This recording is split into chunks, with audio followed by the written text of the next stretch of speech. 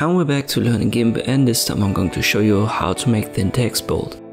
Just a quick tip today, there are in principle two ways to do it. Let us create some text with the type tool. You can press T for that, left click on your canvas, then Ctrl A to select it all. Let me size it up. In this example, Arial has a bold style inbuilt, also a heavy style. But let's say you have a font like this one that doesn't have an inbuilt bold style. You can just click here below and a faux bold style will be added. In most cases that's already enough. But let's say you want to make it even thicker.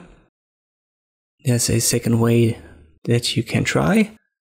Just right click on your text layer, use Alpha to selection. This is going to select your text, then go to edit and use stroke selection right here. Under stroke line, I've got solid color selected. In this case, black is my foreground color, which is what I want.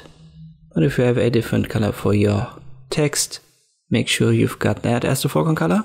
Under dash preset, select line, and you can adjust the width right here via line width. Just confirm it, and you've made it even thicker.